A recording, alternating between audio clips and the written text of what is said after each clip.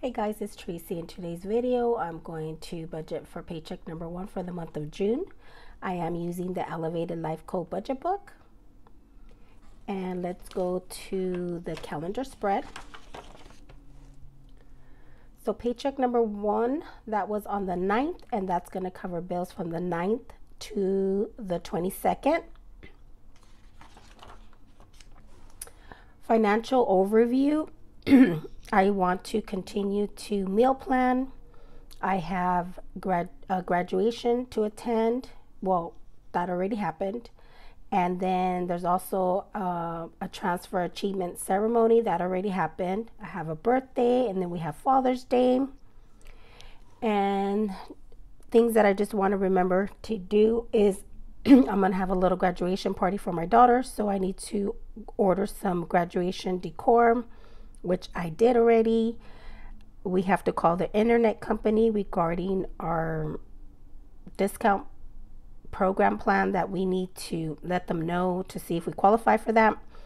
I need to print some pictures for the cake and to have for the graduation party, and then I need to order 2 cakes.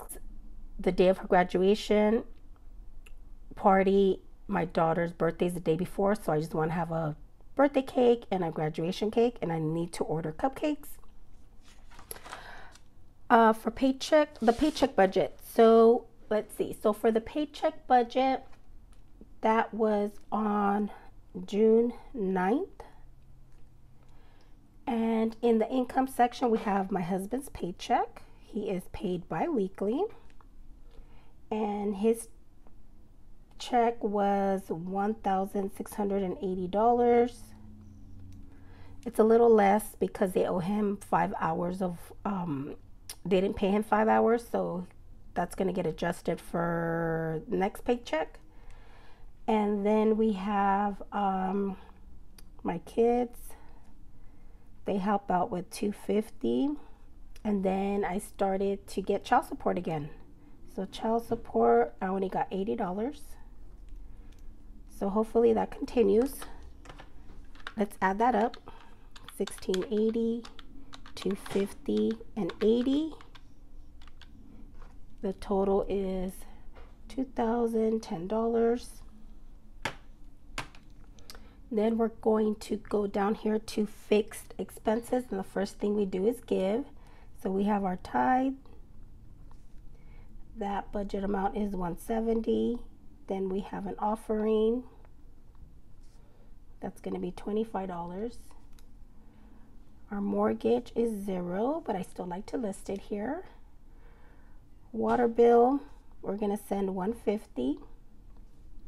And then the Google storage is $2. SCE, that's the Edison, our electric bill. Right now it's still at $0. We're producing enough with the solar. I guess we're producing enough. We have a $0 bill right now. And then the gas company, we're going to send $80. Lawn services is $60. And then we're going to cash flow I think it's $300. Let me add that up. So we have Father's Day is $50. We're going to the Lemon Festival. We're going to just take about $50. And then for things that I need for the party, for the graduation party, we're going to cash flow $200. Okay, so yeah, that's $300. All right, let's add that up. 170, 25, 150, $2, 80, 60, and 300. 787. Let's check our math again. 170, 25, 150, $2, 80, 60, and 300. 787. Okay, and let's deduct our income. We have $1,223 left over. And then we're going to come down to savings. So mini emergency sinking fund, we're going to send $25. Property taxes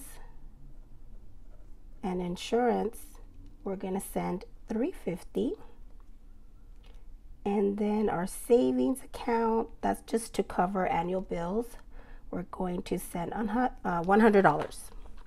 So let's add that up. We got 25, 350, and 100. That's 475. And let's deduct the remaining amount that we had, 1,223.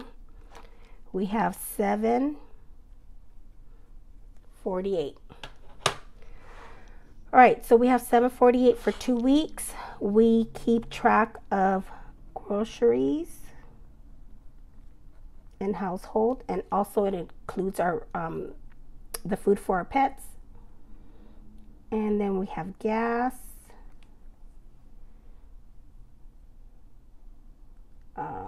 let's see, eating out, medical, and miscellaneous. Okay, so we have $748 left over for, we have $748 left over for 2 weeks. We don't budget a specific amount for our variable expenses. We just try not to go over what is left over for 2 weeks, okay? All right, so that is our paycheck budget for paycheck number 1 for the month of June.